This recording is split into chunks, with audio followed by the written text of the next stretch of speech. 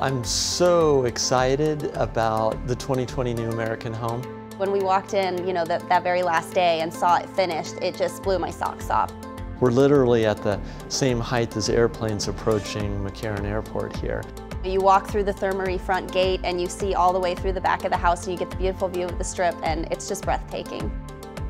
Dan had wanted to do something totally different from last year's show house that we did, and so he used radius walls as you come up the front entrance. And in addition, I wanted them to have a 3D element. And so Steelcrest was an awesome company to pair up with because they helped us turn a concept into reality. One of the things we all know is the kitchen is really the hub of the house. With the Signature Kitchen Suite appliances, they're really bringing technology to the kitchen. Suzanne picked a lot of really cool appliances to make the kitchen functional, but also beautiful. Our refrigerator is stunning. We've got wonderful ovens and microwave. The product is absolutely gorgeous and very well built.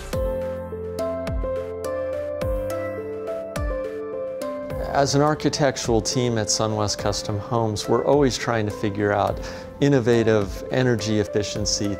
Dan was very open to being able to put as much solar on the roof as we could put on the roof, so we've got about 19 kW of solar going on here, which will really enhance the energy efficiencies.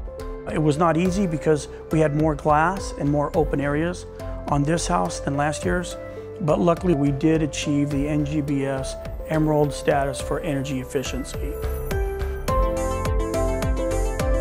What we want people to see when they come to the New American Home 2020 is layers of wow. I'd like them to take away that this is totally different. I want them to feel the serenity when they walk through the home. They're going to be wowed by so many different cool features that they probably have not seen in any other home.